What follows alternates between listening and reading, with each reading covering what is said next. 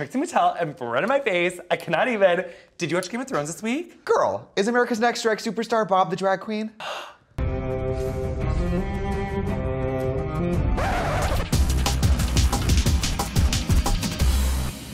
At the beginning, we had Jon Snow. He's going to Tulum for the winter. Where are you gonna go? South. Before he could get his Tommy Bahamas together, what's behind door number 1? Tilda and Sansa Fierce coming in hot for a family reunion. Girl, they were giving full home for college for Christmas. Do you remember those kidney pies old Nan used to make? With the peas and onions. I mean, it was just great. I was like a corpse all semester. It was just like a normal year at college, just like being like repeatedly raped by a psychopath. And then we've got Earl Grey, who has arrived, honey, and he is running for Stepfather of the Year.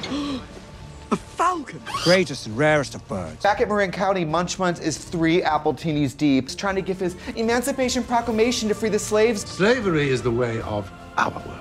You don't need slaves to make money. Ugh, and poor Marjorie on a little field trip to go visit her brother, who's at the Pray the Gay Away conversion camp.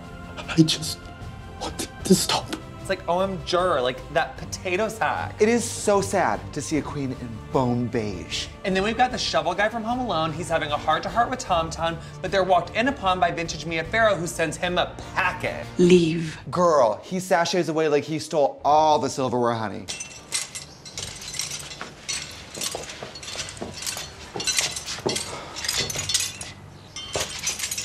And then we've got busted homeless Nellie Furtado, who makes the fatal mistake of being a woman in the scene with evil Elijah Wood. It's like, girl, who eats the skin of an apple? But there was this movie with Anne Heche, and she's doing that with an apple, so I actually really like to eat the skin from an apple. Whenever the guy's peeling skin off an apple, I make a point not to sit in his lap, because then you get the meat thrown in the jugular like she did. You do not want to talk about Anne Heche, and that's okay. And then back at the wall, that steam chemistry between Tilda and Wildlings Louis C.K. was palpable, honey. Oh, that's the part where Stringy Jesse Pinkman says the tagline for Dave & Buster's. Sorry about the food. It's not what we're known for. And then their polite dinner conversation comes to a screeching halt when they have to go on Jimmy Kimmel to read mean tweets about themselves.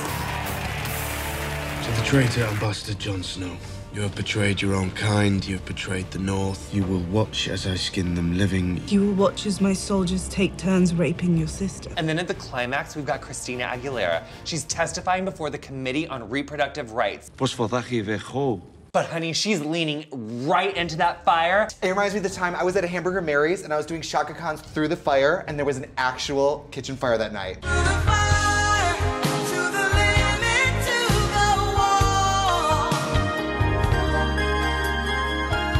It's still lemonade. Totally, and they were all Jay-Z, and they were all like, sorry, girl.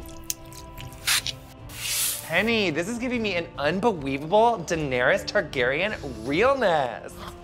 Silence, bring back my curls. Where are my dragons?